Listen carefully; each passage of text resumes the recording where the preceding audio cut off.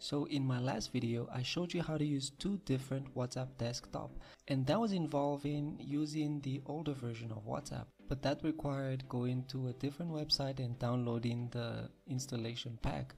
This time, I'm gonna show you an updated version because that is no longer working, and in this one, you can use the WhatsApp beta right from the Play Store, and you can use two different WhatsApp.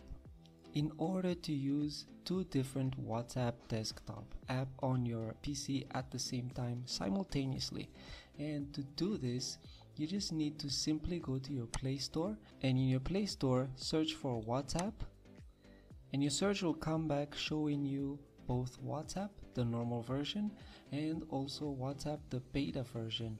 You need to just install both of these, and you can use two different WhatsApp accounts on WhatsApp desktop without having to go anywhere else, just right from the Play Store. So this is the beta version, which is the second one. So beta is basically the version where they're testing out new features that they want to roll out before they fix it or refine it before the final release to the public. That's why it allows you to use both WhatsApp beta and also the other version of WhatsApp.